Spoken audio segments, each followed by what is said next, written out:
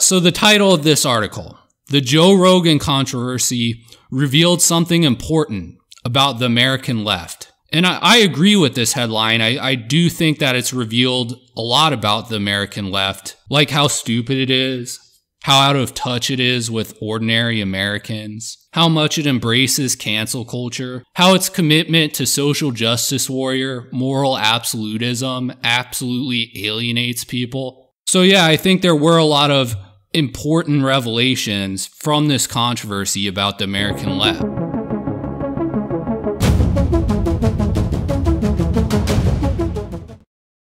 I thought I'd make a YouTube video about this Vox article talking about Joe Rogan endorsing Bernie Sanders.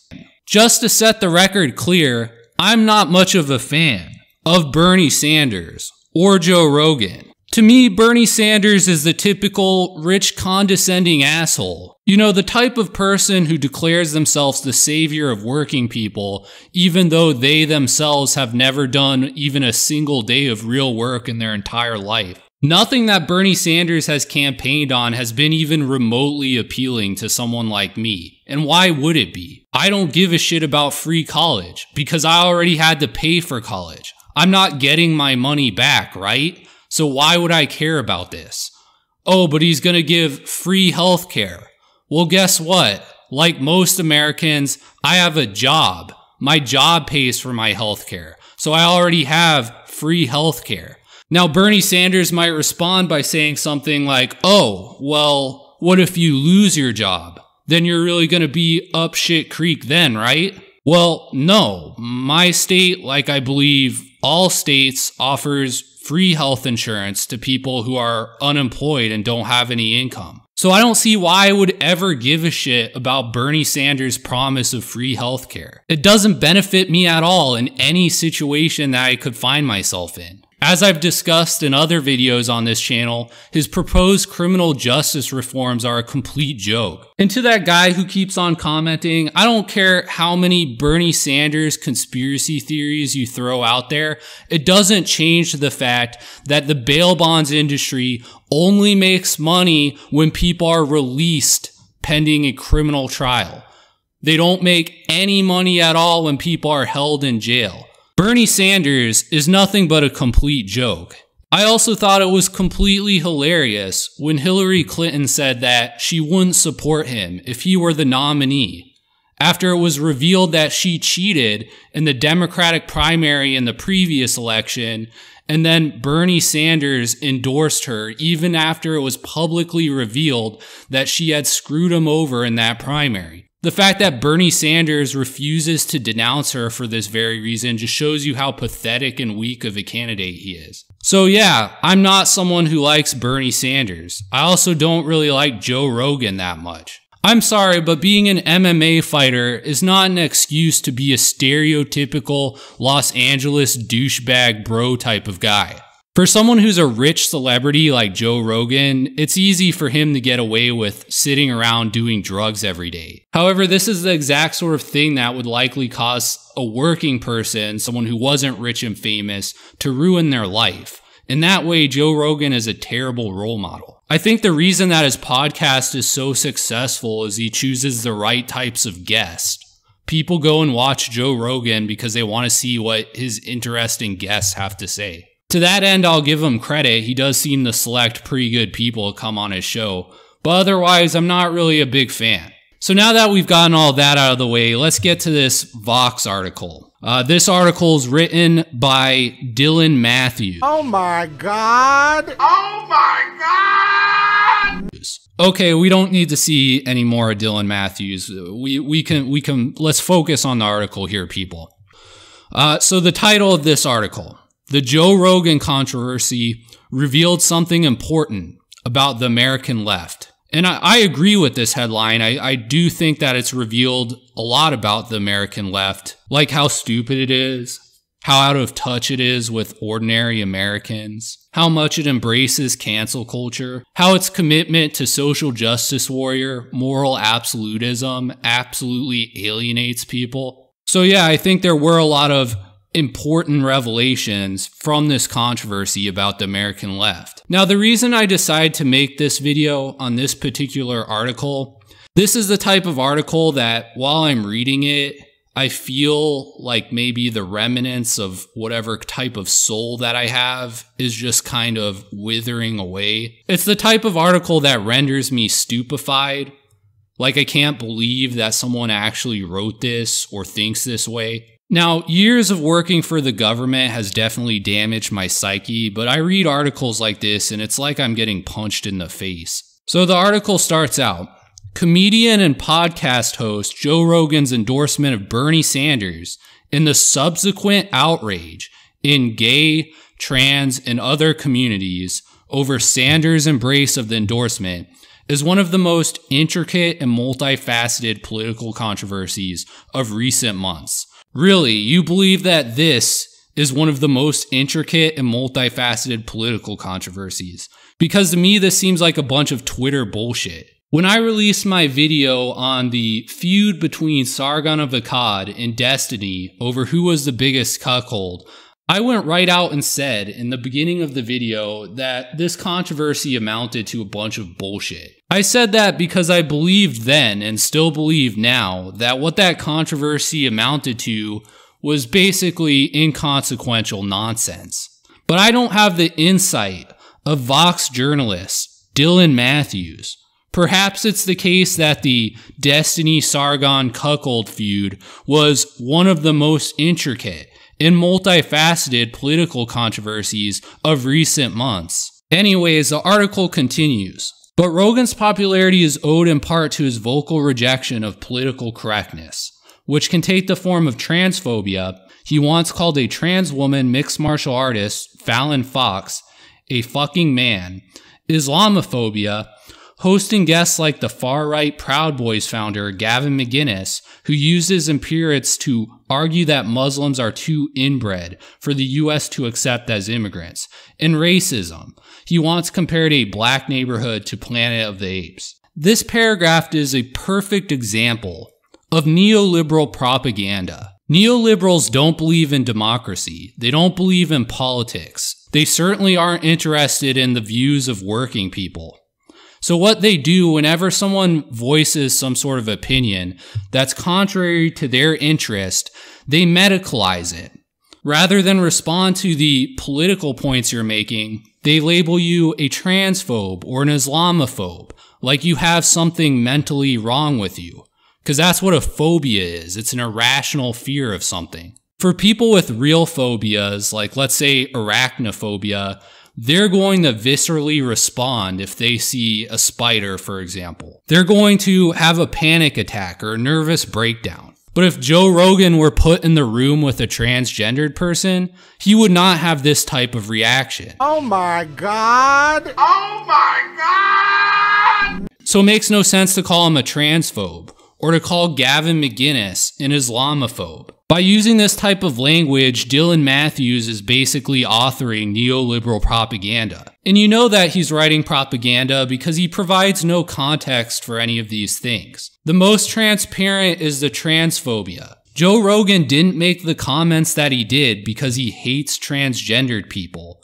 He believes that transgendered men who transition to women have an advantage in sports because of the additional testosterone they have in their bodies, because of the opportunities for them to build muscle mass that a man would have prior to transitioning that a woman would not have. These are objective scientific facts. So when Joe Rogan says something along the lines of he doesn't believe that transgendered women should be able to compete in female sports, that this wouldn't be fair, he's clearly expressing a political opinion. But Dylan Matthews just dismisses what he says as transphobia. It's a weaselly way that social justice warriors and neoliberals redirect attention away from a political argument that someone is making to the state of their mental health. Also, the idea that Joe Rogan is some sort of massive racist is contradicted by the actual hyperlink included in Dylan Matthews' article. That article describes a podcast where Joe Rogan described an outing that he had to go see the movie The Planet of the Apes. During the podcast, he's quoted as saying, "We get out, we're giggling, we're going to go see Planet of the Apes. We walk into the Planet of the Apes.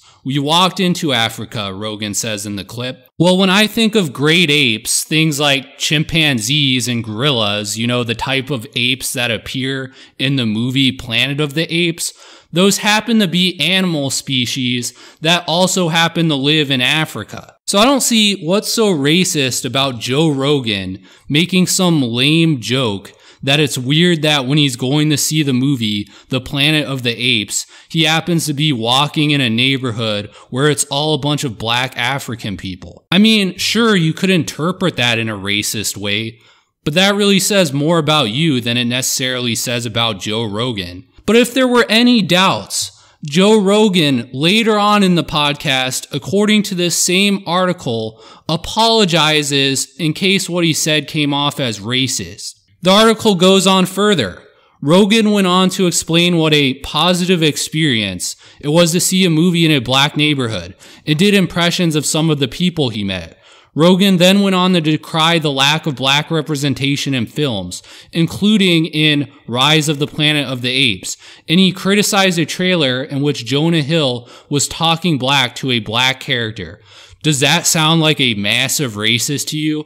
But let's get back to the Vox article. The article continues, but the fight also reflects a sincere frustration in the trans community over transphobia being treated as marginal and forgivable.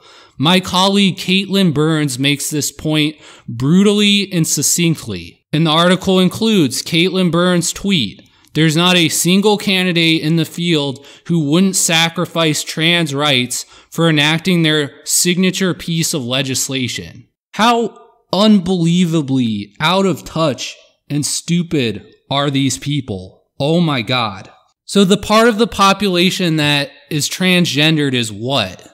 0.1%? A politician would have to be out of their mind to make 0.1% of the population the hallmark of their political campaign.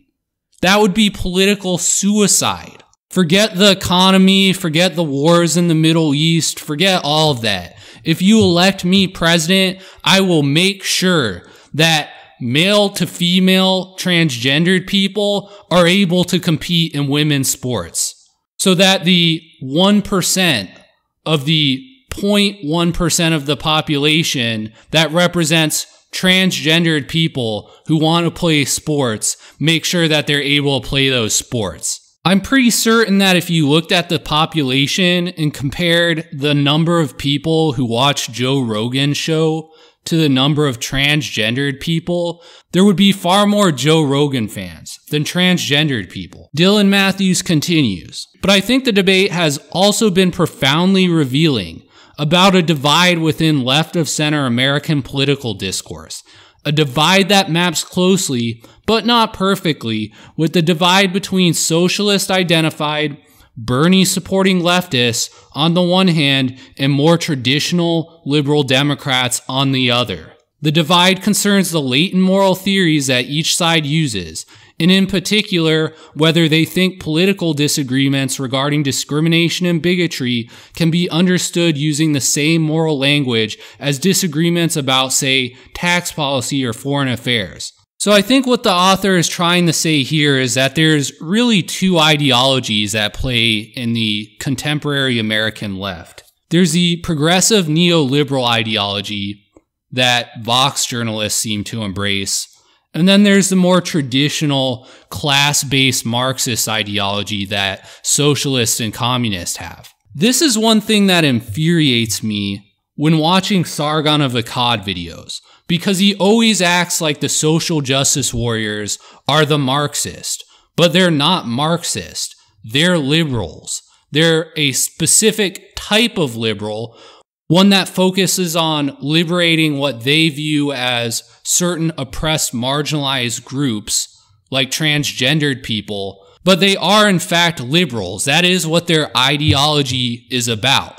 The reason social justice warriors advocate for things like quotas and affirmative action and stuff like that isn't because they want 100% equality. It's that they think these things are necessary to liberate these supposedly oppressed groups, to give them more options, more ability to pursue their individual rights and individual lives. The Marxist goal of absolute equality is a lot more closely linked to socialist type thinkers, people like Bernie Sanders, people who are really concerned about social class and class warfare and things like that. Dylan Matthews describes the approach to morality that social justice warriors such as himself take is a deontological approach. Under his worldview, morality works as a set of a bunch of bright line moral rules. If someone is to break even just one of these rules, then they must be, I guess, in his view, exiled from society. For example, I don't think there's anything that Joe Rogan could ever do to redeem himself in the eyes of Dylan Matthews or any of these other social justice warrior Vox journalists. It's like Joe Rogan broke a sacred law of social justice, and therefore he should not be associated with, he should not be conversed with. Whenever his name is brought up, he should be denounced. If he tries to endorse you, you need to disavow. This social justice warrior moral absolutism is, of course, complete bullshit. There are no sacred moral rules, and you can't judge the morality of an action without knowing the context in which it took place in. For example, you cannot judge Joe Rogan for his comments about transgenderism without knowing that the context of those comments were him discussing the particular controversy involving transgendered athletes. You can't consider Joe Rogan a racist because of the comments he made about Planet of the Apes without understanding the context of those comments. You said gas that used 23 times. What's funny about that? The context of it is the juxtaposition of having an adorable animal react to something vulgar. That was the entire point of the joke. Have you seen the video? Do you accept you committed a crime? Have you seen the video? I have. Right, okay, so I explained the context in it, so why are you asking me again?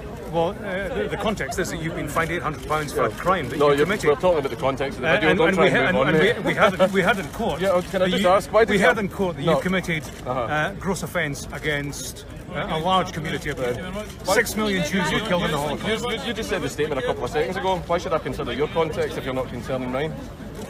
You've broken the law. Do you regret breaking the law? You just broke the law 2 seconds ago when you said the phrase. Remember, context matters, mate.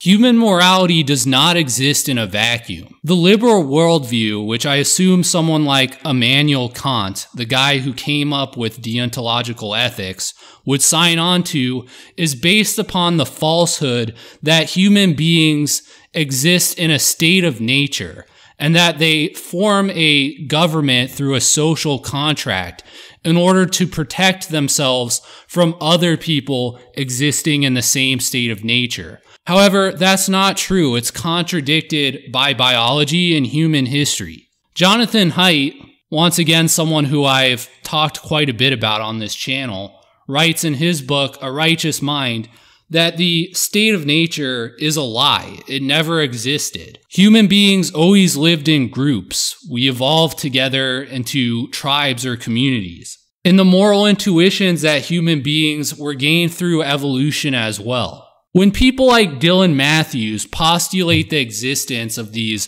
bright line moral rules that can never be violated, and if someone does violate them, they get completely divorced from society, and that these rules apply regardless of context, they're not being honest. They're being autistic. Real morality comes from the content and virtue of someone's character. How someone acts in a particular context is what is important. People cannot be judged to be moral or immoral based on whether they adhere to a bunch of made-up rules by people who self-identify as social justice warriors. Can you imagine a conservative making similar arguments to this? Like if I were to say that it's wrong to defend illegal immigration, and that anyone who ever said anything supporting illegal immigration, they need to be completely shut out of society. That this amounts to a bright line moral rule. that can never be crossed by anyone, regardless of the context. How ballistic do you think people like Dylan Matthews would respond if, for example, President Trump made an argument like that? But it's classic neoliberal propaganda to act like there's just these moral rules that exist that everyone has to follow. And of course, it's the neoliberal establishment that makes these rules. They're not decided on any sort of democratic basis. People don't vote whether there needs to be absolute support and tolerance for transgenderism. No, the elites just tell us that we have to accept this. It's like individual rights. They don't actually exist. Whenever the neoliberal class needs one, though, they can just make one magically appear. You know, like the constitutional right to an abortion that seemed to have magically appeared in the US Constitution sometime in the 1960s. Because I've read it a bunch of times, and I still haven't seen it in there. I still don't see the right to an abortion. But the neoliberal ruling class, through the least democratic political institution in this country, the Supreme Court, deems that this is a right that exists, so now we have to deal with it. Just like how we now have to be tolerant of transgendered people. Now, I don't recall reading anything in the Constitution about transgendered people, but I have a feeling that if a state were to pass a law banning transgenderism, that law would be struck down mighty fast as being unconstitutional by the Supreme Court. Because remember, the United States is not a real democracy, it's a dictatorship by a technocratic neoliberal managerial class. The article then describes how the moral absolutism of the social justice warriors contrast with the moral consequentialism that the left-wing Bernie Sanders people support. From their perspective, a Joe Rogan endorsement means that Bernie Sanders is more likely to be elected. And since they support Bernie Sanders, then that's a good thing, regardless of any past controversies that Joe Rogan may have been involved with. People who are pro-Joe Rogan endorsement then criticize the people who are against it, arguing that they're hypocrites, since a lot of them supported Hillary Clinton, who was endorsed by Henry Kissinger. Dylan Matthews also writes, "My colleague Ezra Klein," okay, Ezra Klein is not your colleague, he's your boss. He's the guy who owns Vox. He's not your colleague. Anyways, he writes, "My colleague, Ezra Klein, was the rare liberal making the leftist-style argument in this case. He pointed to Colin Powell, the former Secretary of State, who was at least in part responsible for the Iraq War and the hundreds of thousands of deaths that it has caused, and whose support Barack Obama trumpeted in 2008. And predictably, upon making this argument, Ezra Klein managed to piss off a bunch of left-wing black people for comparing Colin Powell to Joe Rogan. And I'm inclined to agree with the black people, not because I find Ezra Klein to be an insufferable douchebag, but how can you compare Colin Powell, a black man who managed to rise through the ranks in the military to become an influential figure in government, to Joe Rogan, who sits around doing podcasts smoking pot all the time? When I think of the neoconservatives who really pushed us into war with Iraq and Afghanistan, Colin Powell is not one of the first people I think of. Very few people would put Colin Powell as the guy who was really making the decisions on invading Iraq. I think a lot of people would agree that people like Donald Rumsfeld, Dick Cheney, George W. Bush were a lot more instrumental in making those decisions. Sure, Colin Powell was in the administration and he defended their actions. But if he weren't in that administration, if he resigned because he disagreed with it, it really seems unlikely to me that that would have changed anything. I think all of those people who died still would have died.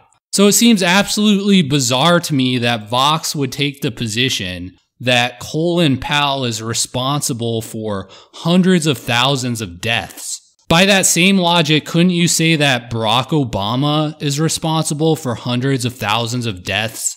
because his policy towards the Iraq and Afghanistan war were to let those wars continue? Couldn't I argue that pretty much everyone in the US government was responsible for millions and millions of deaths along the US-Mexican border because they failed to secure the border and they allowed drugs to constantly be smuggled through the ports of entry? That if they had just completely closed down the border with Mexico, that endless amounts of violence and millions upon millions of deaths in both the US and Mexico would not happen if they just did that? I will repeat what I said earlier. The only type of moral reasoning that makes sense is to look at a decision in the particular context that it's being made. You just broke the law 2 seconds ago when you said the phrase. Remember, context matters, mate. Deeming someone immoral because they were involved in a presidential administration that took actions that resulted in a lot of people dying doesn't make a whole lot of sense if they're not the ones primarily making these decisions. Dylan Matthews further writes, you could also interpret it as a case for abandoning these hard constraints altogether and trying to think of all these cases in purely hard-headed consequentialist terms.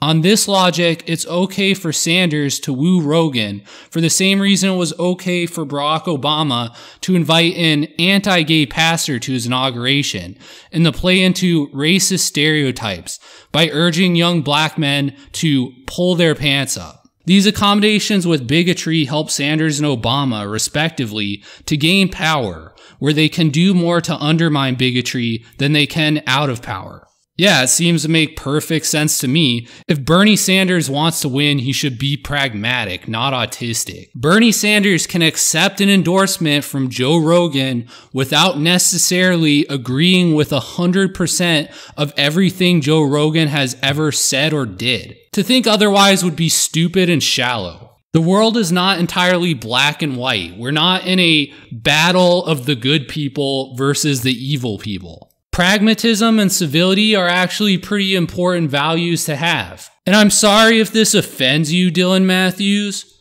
but that pastor that Barack Obama had speak, I think he's giving pretty good advice. All these black kids with sagging pants showing their boxer shorts look absolutely ridiculous. If you want people to care about you or take you seriously, pull your damn pants up. This is a perfect example of the type of working class common sense advice that neoliberal managerial class people like Dylan Matthews absolutely despise. Social justice warriors like Dylan Matthews want nothing more than to be able to liberate black youths from the social constraints of having to wear pants that covers your underwear.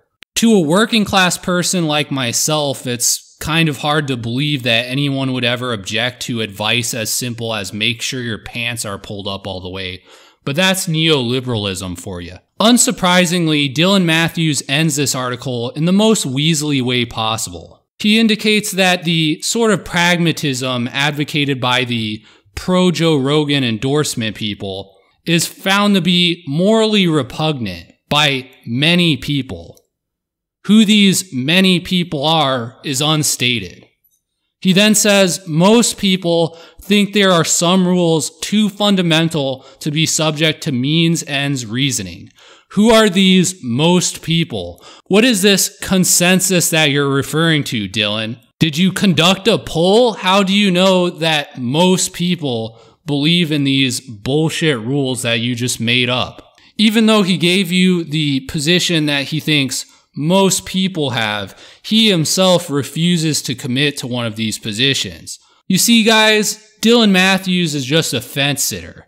He's not trying to push an agenda in this article. He's not someone who's trying to pass off what is clearly neoliberal propaganda as some sort of even-handed opinion piece of which he takes no position in the claims that he discusses. It's not like Vox is some biased partisan media company that's undergirded by a neoliberal ideology. They just report on objective truth, and they let the reader decide, right? Well, that's all that I've got to say about this absolute dumpster fire of an article. I definitely feel dumber having read that. Anyways, if you like this video and you're not already subscribed to my channel, please subscribe.